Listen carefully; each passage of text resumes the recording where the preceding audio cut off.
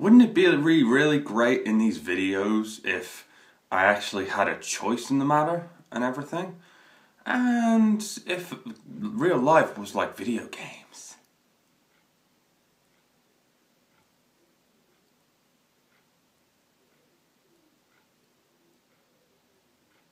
I should go.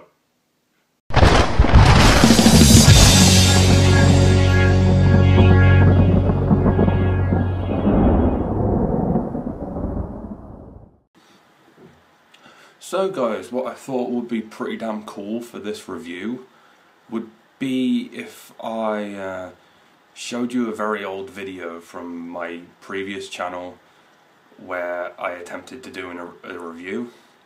Now understand, naturally I am a reserved person. I stutter over myself, I stumble over myself, and that's okay, because I feel that if you're gonna be out there, be yourself. Don't try and be someone you're not, and everything.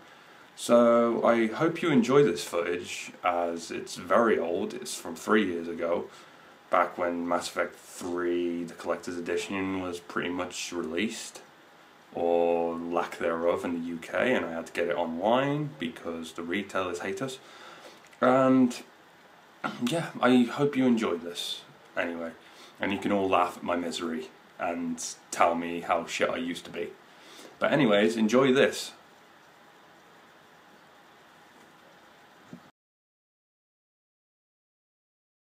This is my Mass Effect 3 Trilogy unboxing, because as of yesterday morning I got this puppy, which I'm very happy about because my local game shops didn't have it because of the EA issue.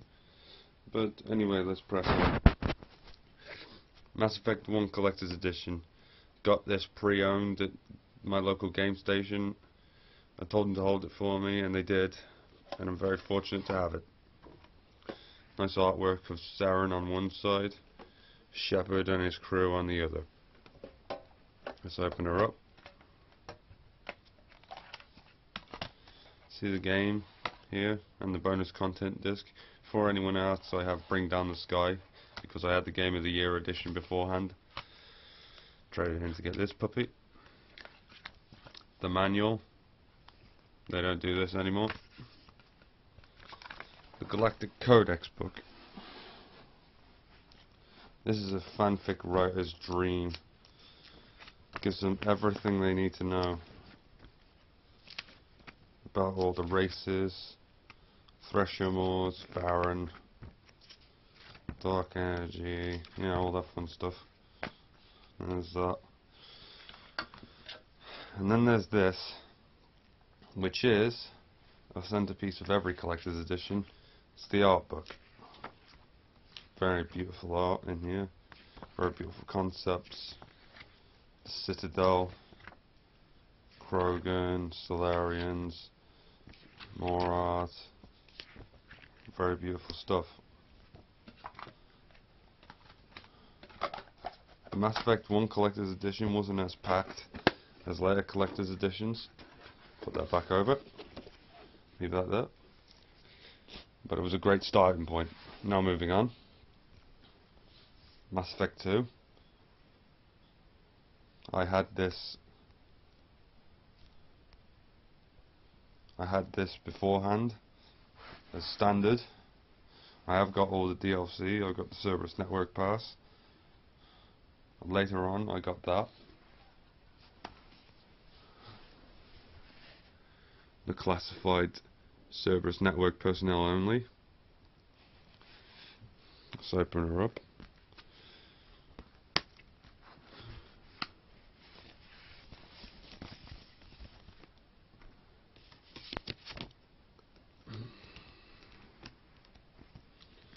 The exclusive Dark Horse comic that shows how Liara came into contact with Cerberus and Farron.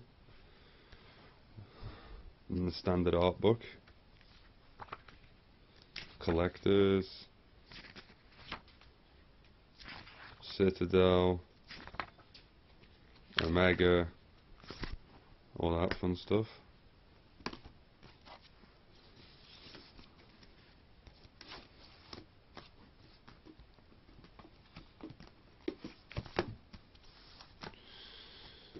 I will be going for a marathon of a complete playthrough at some point. But let's get to the coup de grace, the one that I was waiting for.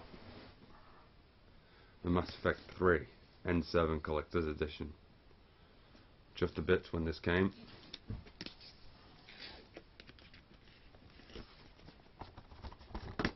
Let's get that out of the box. As you see right out of the box, the nice steel tin case. Shepherd on the back. FemShep on the other side.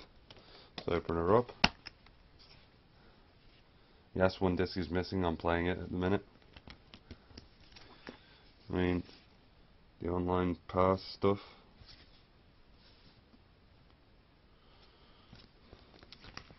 The Xbox Live. By the way, I've used these codes, so trying to use them is pointless. If anybody caught that. Here comes extra shit.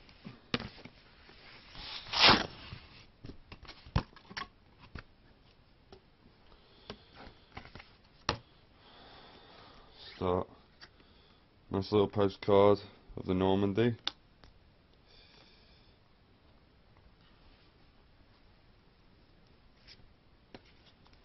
Another exclusive Dark Horse comic book. Let's have a look at that for a minute. Because I'm pretty sure this is centered on Aria, if I remember. But either way, same applies. The art book.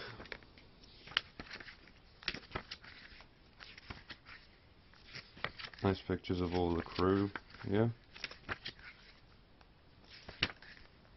That boy is very creepy.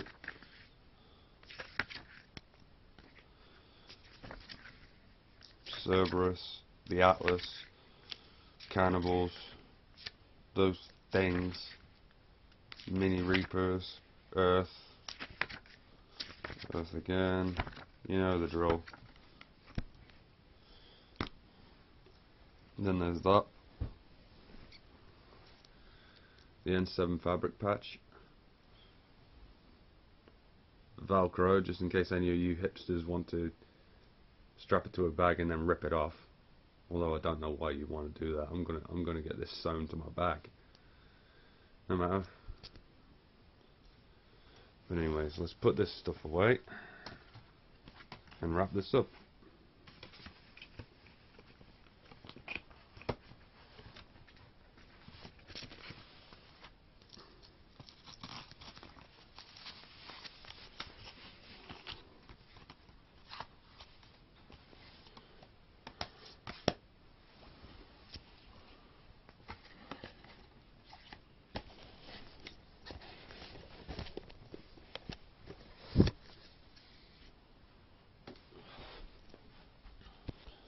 Across all 3 games in the series, the choice of squad mates is amazing. Meat, what the fuck are you doing here? The characters in Mass Effect are what really makes the trilogy go. And they are all amazing. Well, not all of them are amazing. I mean, the squad mates from the first one, you could probably say that Caden and Ashley got on my nerves. I mean, there's somebody out there that could possibly like them and wanted to use them in their squad all the time, but not me, not personally. Mass Effect 2, there wasn't really a squad mate that I didn't like. There were ones that were useless in gameplay, but I'll get to that later. Mass Effect 3, there's characters that are absolutely annoying as hell, and you just can't help but want to punch them in the face. I think as a fan, maybe it's just a fault of mine when I'm playing Mass Effect. Whenever I have the option to romance Garrus or Liara, I probably go for it. Garrus because he's my bro. He's like the bromance of Mass Effect 1, 2 and 3. Number 1, you could only be a bro. And that pissed me off when I wanted to do FemShep and I just wanted to romance Garrus. And it's just like, come to me, Garrus. I want to have human Turian babies. Seriously, not being able to romance Garrus in Mass Effect 1 is enough to give you beard rage.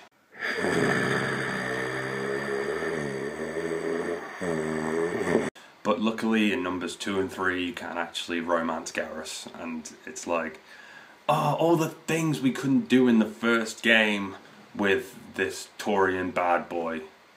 I may be having a fangirl moment. This Taurian bad boy who snipes people from a mile away, they're looking like a cocker fucking spaniel, and he's a fucking badass doing it. And then the romance scene is just basically underwhelming, and his version of making love is touching foreheads. Urdnot Rex, oh, the tank of the squad in Mass Effect 1 and briefly in Mass Effect 3. Such a massive badass who's very, very, very sarcastic and can put people down with his shotgun and everything. And he's not been matched. As much as I like Urdnot Grunt from 2, I don't think he matched up to Rex at all. Rex is like the patriarchal badass of Mass Effect, whereas Grunt, you can turn around and say, is the baby, like practically your son, your child in Mass Effect 2, because you're the one who's there when he's actually birthed out of his chamber. And that's it's a kind of a different relationship than you have with Rex. With Grunt, it's a parent-child, and with Rex, it's another bromance, just not on the level of Garrus. Praise be unto his esteemed beauty. Seriously, I don't know why there was even an option just to leave him on the Citadel on Mass Effect 1 and not even recruit him. Then there's Liara, the romance option for both male and female Commander Shepards. And also the object of affection of a lot of 13-year-old players of Mass Effect on the internet, and the deepest, darkest reaches of Tumblr. Anyway, I'm assuming that's how a lot of people fell in love with aliens in the first place. She's a very smart character. Mass Effect 1, she's ditzy as anything. She's very highly intelligent. But she is also like an airhead. Like, you have to protect her all the time. During the contents of the story, of course. During gameplay, she can handle herself pretty damn fucking well. Mass Effect 2, her character takes a bit of a shift.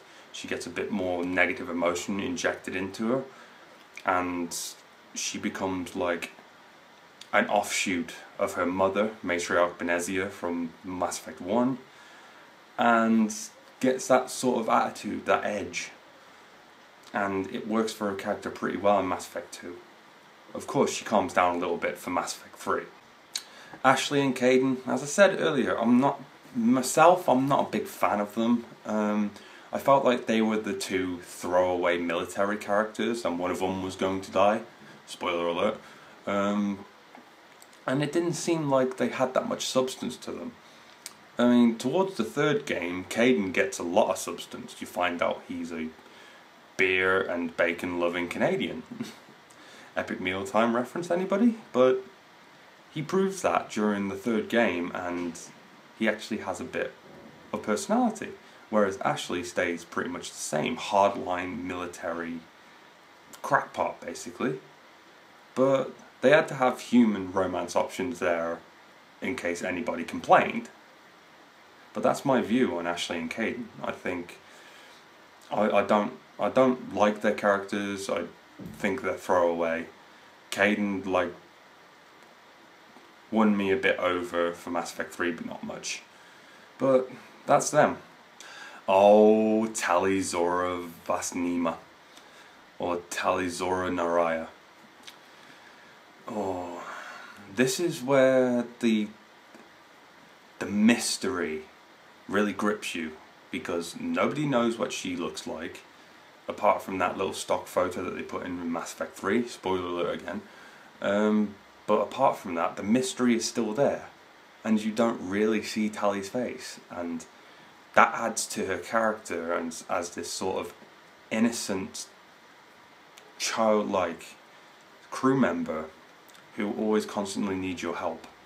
and she does it a lot better than Liara does in the first game. I will be honest, I mean, Liara is high on my list of favourite characters, but Tali is just that much higher, because, you know, she's just one of those characters, and her story gets really fleshed out in number 2, and it culminates absolutely perfectly in number 3, even though she stays on as one of your squad mates in number 3, but I'll get to that later. Characters that a universe, the fan base as a whole don't like, I could think of one, and that leads to everybody's favourite moment in the game. And then there's that part of the game, of all 3 games, that every player cannot resist.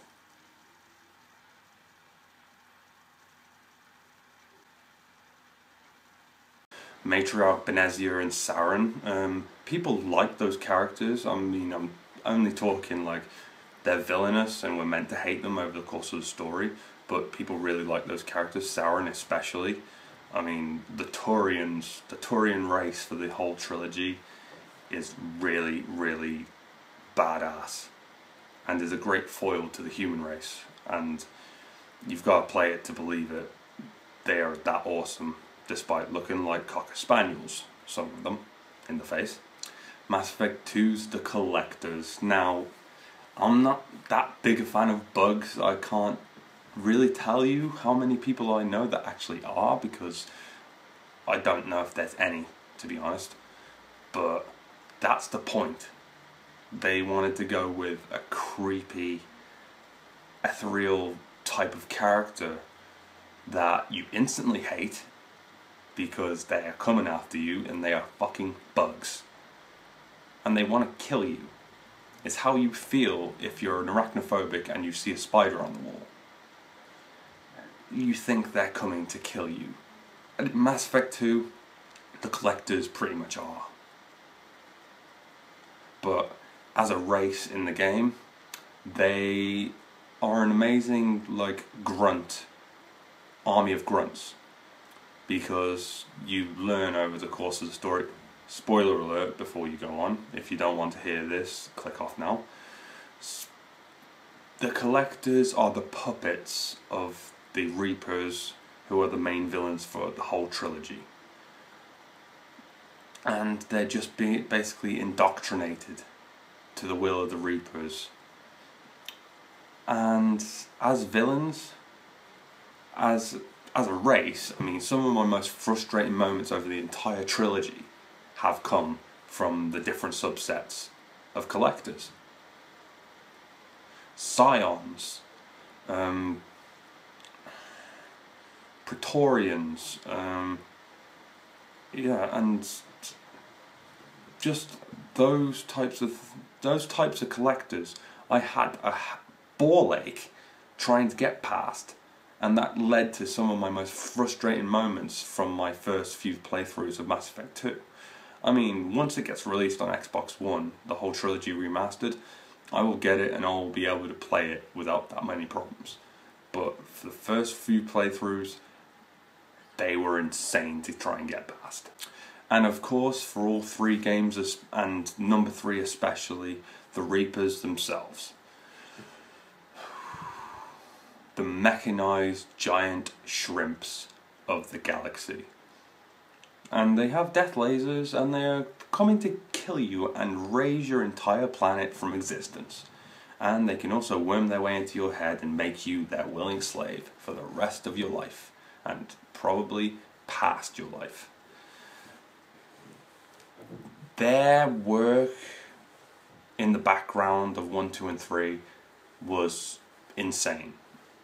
And they weren't doing that much, apart from indoctrinating and taking over slowly. And as for the upcoming Mass Effect 4, which isn't going to be called Mass Effect 4, quote BioWare on that, there is not going to be a villain in the Mass Effect universe that's ever going to be able to hold a candle to the Reapers and their influence. And there is no doubt about that at all.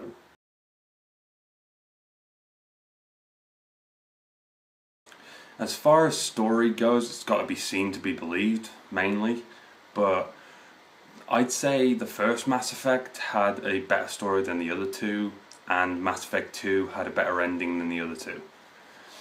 Of course, Mass Effect 3 gets neither of those distinctions, mainly for its slapdash ending. The first game in the series could be used as a standalone. I mean, it could have easily been a standalone game. It was never intended to be. It could have been if the sales were bad and everything, but the sales were off the charts for this little RPG game with an expansive universe, and there's always something to do within the game. It's like if you ever find yourself bored, there's always a side mission or a little quest on the Citadel to do. And it's definitely worth checking out. I mean, the first one is definitely way more expansive. You could go absolutely anywhere on the Citadel, and you could travel there by foot, and there weren't that many loading screens. In fact, Mass Effect 1, what it has over the other two, is that it forgoes loading screens altogether and still gives you a little interlude in an elevator where your characters actually have ambient conversations. And it's through ambient conversations that you can pick up new side missions and everything. In number 2, this is a bit like streamlined, and it's a bit sad, but you can still get to everything on foot. It's just loading screens now take precedence over elevator screens, which is a bit of a bummer, but hey, it's not to everybody's taste to have an elevator scene halfway through your game when you're trying to get somewhere. Number 3, it suffers from the same problem.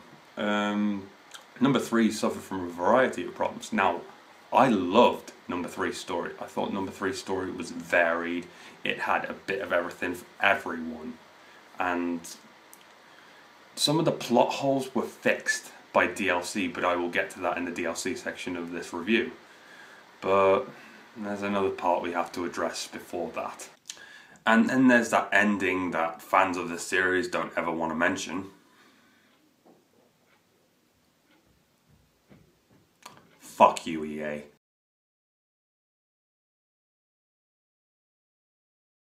The gameplay on Mass Effect 1 was awesome. You can't fault it. It had a few minor bugs and everything, and the targeting system was off, and sometimes the guns didn't function as well as they could. The shotguns in Mass Effect 1 didn't function very well. But I also found it's to do with the class you chose at the start of the game. If you haven't got the right class, chances are that gun's not going to work for you properly. But I felt the shotgun in any class wasn't a very good weapon.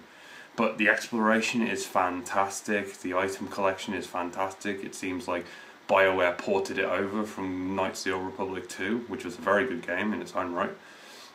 Mass Effect 2 and Mass Effect 3 could be described as sort of a watered down Gears of War engine with obviously biotic powers, and that's really a proper description of the gameplay in 2 and 3. It's watered down Gears of War, as much as I am more a Mass Effect fan than a Gears of War fan.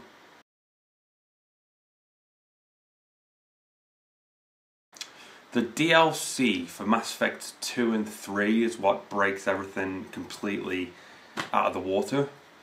And Mass Effect 1 didn't really have DLC as such. It had 2 packs, just 2 packs.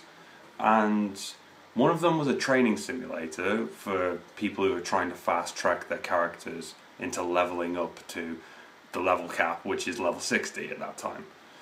And the other one was a sort of side mission which could easily be been written into the main game. And I'm serious, it could have easily been written into the main game. Mass Effect 2, the major DLC was Lair of the Shadow Broker, and that was amazing. It had a Skycar chase. Liara's always making jokes. Liara is actually a temporary squad mate for that mission. And you come up against a monstrous beast called the Yarg and have a climactic boss battle. Mass Effect 3 has a bunch of DLC. The main 2 I should mention at this point is the Citadel DLC and the extended cut. I'll leave the extended cut out for a bit. The Citadel DLC is amazing. It's amazing. It takes up a lot of memory, but it's for good reason. You should check it out. You should buy the game, buy the DLC, check it out. And if the collector's edition comes out on Xbox One as a trilogy, guaranteed it will come out with every DLC attached for no extra cost. And if you're on next gen, I suggest you play it. I suggest you love it. I suggest you caress it, like my channel. But let's get to the extended cut, shall we? The extended cut DLC was, in my view, last minute panicking by BioWare to cover up EA's fuck up that was the original Mass Effect 3 ending. Now, the Mass Effect 3 ending, originally, BioWare had a completely different game plan. And unfortunately, that storyline got leaked out onto the internet. BioWare wanted to continue with it. EA said, no, change it. And that's why we got what we got. Because somebody got overzealous, leaked it out on the internet, and was selfish. And the ending got changed, and then we all had to suffer for it. But EA managed to make good. I've never once said that EA is a game company incapable of making games. I say they're money hungry and will not give you your money's worth unless you buy the DLC. But anyway, I digress. The extended cut was meant to fill in a lot of the plot holes in the last minute panic and to cap off some of the intricate stories in between, like your romance, your bromances, Garrus, and also to patch up what happened on the ending. And as far as the extended cut goes, it made the ending much, much better. And I'm hoping that's the ending that's included if they do a next gen remaster. And that's all I've got to say about the DLC for all three games. Those are the main ones. I could go on about Arrival from Mass Effect 2, which bridges the gap, which is basically Mass Effect 2.5. But it's just a simple story, and it doesn't really lend anything. I mean, you can play Mass Effect 3 without having played Mass Effect Arrival. But it's up to you. I mean, you get a little bit extra out of it, but it's not really worth that much. Lair of the Shadow Broker, now you can understand why that's worth that much, because that story was meant to be played.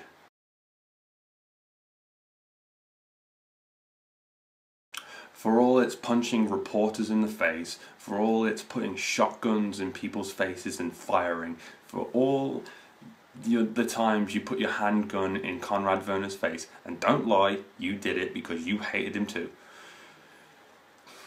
Mass Effect will always be remembered as an amazing trilogy.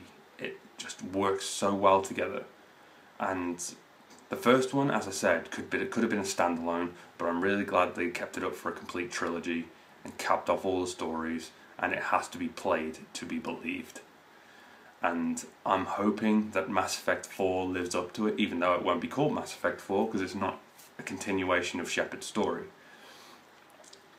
All I will say is I hope it does the franchise justice, because me, along with a lot of other people, love the franchise to death and will defend it to the death. Maybe those of us who just love the franchise in general won't start up a friggin' movement to get the ending changed, but you know, that's nothing to do with me. I also have nothing to do with like vague theories and blah blah blah. I just enjoy the series, and this series I can easily give a 9 out of 10 for how amazing it was and how much replay value there is in this game. So guys, this is the part where I leave on a nice note, although that renegade option though,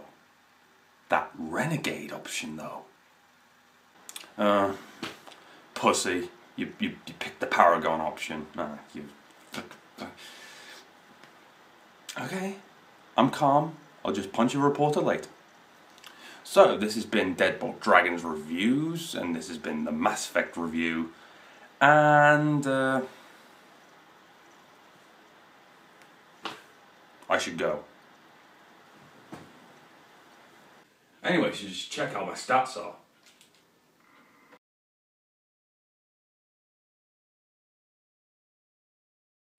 Hey guys, I hope you enjoyed this video and everything, and if you could for a moment to check out my other videos on my channel, and if you haven't already, subscribe and keep it here for Deadbolt Dragons.